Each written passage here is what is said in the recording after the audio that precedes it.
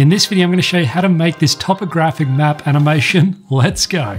So this animation was inspired by another Vox video. You can check that out. There's a link in the description below to that video. Before we start, you're also going to need one of these, a topographic or a contour map. Now you can source these online, you can find free ones, but to get mine, I sourced it from today's sponsor, Untitled Elements. And the reason is that they have hundreds of these different maps just ready to go. And they've got lots of different designs. So you could make one yourself using a series of masks, but Untitled Elements just basically already has them. Now, once you've found the map that you want, you can just download it using their unlimited download subscription. I've personally been using Untitled Elements now for the past year, and when I'm working on a new project, instead of recreating all of this stuff from scratch, I can simply just go on there and download any number of these.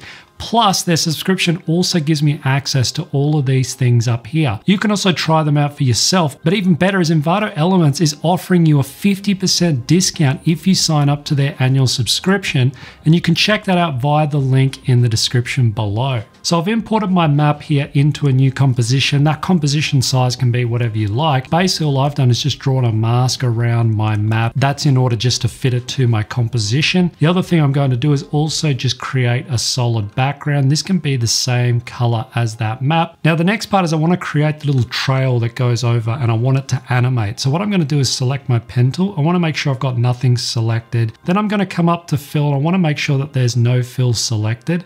And here I can select my stroke color. I'm using this sort of color here. I can drag up the stroke width. You can always change this later.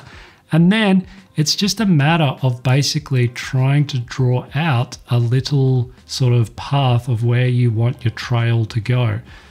Now down here is where we're going to actually animate that path. I can come down to the stroke settings and I'm just going to add dashes by clicking this little button. And then I can set the number of dashes that I want.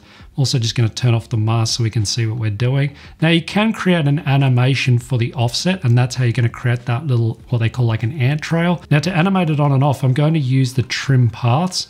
That's going to create a new section here.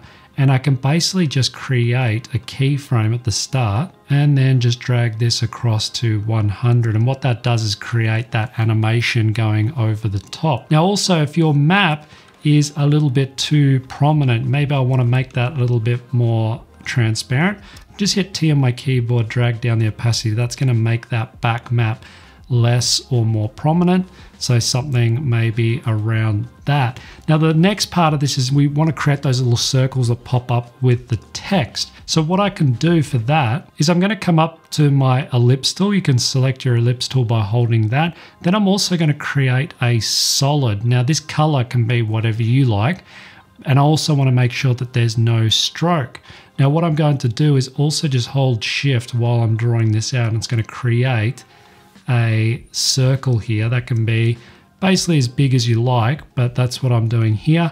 And then I can come down and create a little animation for the size of that ellipse. So maybe drag this down to 0, and that creates a little animation. If I also make this easy ease and come into my graph settings, I can also just animate this up, and that's going to give it a bit more of a smooth, animation on and off. Now, also, if you're interested in learning more about this process of how I animate and make these things look really smooth, then mastering the graph editor is a really big part of that.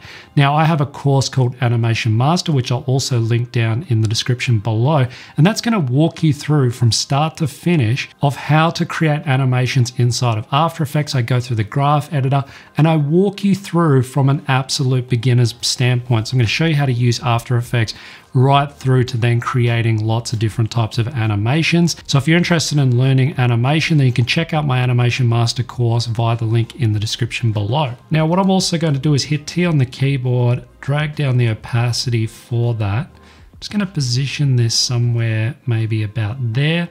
And now I want to basically kind of line this up so that when the trail goes past, I wanted it to sort of animate on. What I'm going to do is also come up here and create some new text. And I'm going to make the top text just a little bit more bold, and then, leave this as semi-bold down the bottom. And I can just position this over my little circle like this. The other thing I want to do is animate this on. So I'm going to line my playhead up here, and I'm just going to add the typewriter effect to that. If I hit U, I can bring up those animation keyframes, drag them closer together, also make them easy ease. And that's going to create that little animation. So what I did back here in my original composition was I added a bit of a three-dimensional look to it. So I did this by stacking them in 3D space. So to do that, what you can do is create or make these all 3D, not the very background color because we don't want that to move. I'm just going to right click and create a new camera. This can be whatever you like, but I'm just going to set mine to 35mm.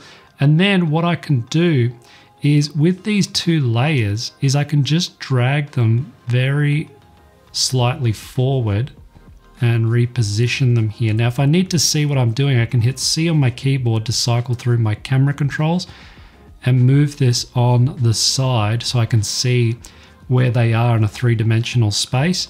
And I'm kind of layering them at different levels here. So again, I can check that and see that they're all kind of in a different space. And it just kind of gives it that interesting sort of three-dimensional look. I'm just going to reset my camera here. And once I've got one, then it's just a matter of basically duplicating this until you have a couple lined up here. So for this one, what I've done is just duplicated those.